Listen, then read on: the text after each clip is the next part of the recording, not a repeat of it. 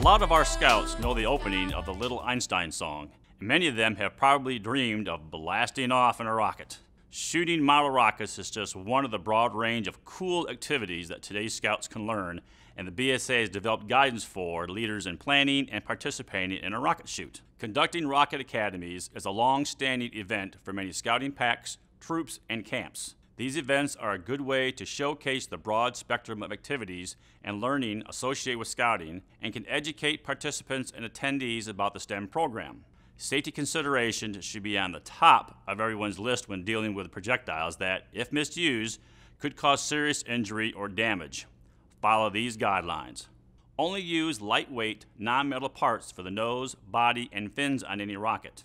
Only use certified, commercially made rocket motors appropriate for the rocket, and make sure that nobody tampers with or modifies them. Only use a manufacturer-approved launch rod or tower. Find out if there are any rules and regulations regarding the type, size, and launching of rockets within your community. Always use a countdown when launching a rocket to make sure everyone knows the launch is about to happen. The minimum safe distance is 15 feet for any rocket launch.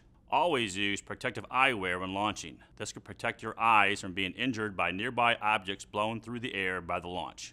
Do not use model rockets for shooting a payload, firing at a target, or launching into clouds or near aircraft. Do not attempt to recover rockets from power lines, tall trees, or other potentially dangerous areas. Take a pause for safety prior to a launch. Pause before you start, assess possible hazards, understand how to proceed safely, share your plan with others, execute the activity safely. Find more tips for rocket safety and other safety moments on the Scouting Safety website.